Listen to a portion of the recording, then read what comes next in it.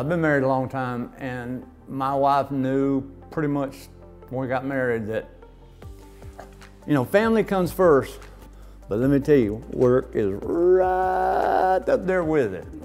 And I've always been the one to leave at night, leave on the weekends to go do things, and she's just put up with it because that's what it takes to satisfy the customer, and that was my goal then, and that's still my goal now.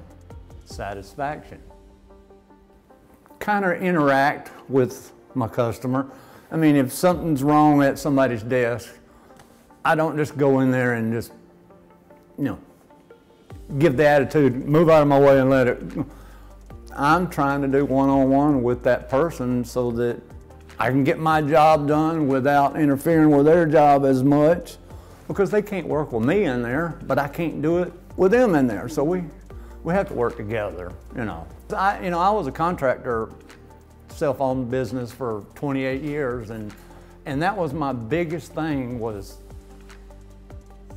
my employees go out, make them happy to where I don't get a call.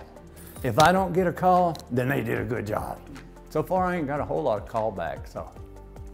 All in the end, my thing is to make sure that they're happy with it.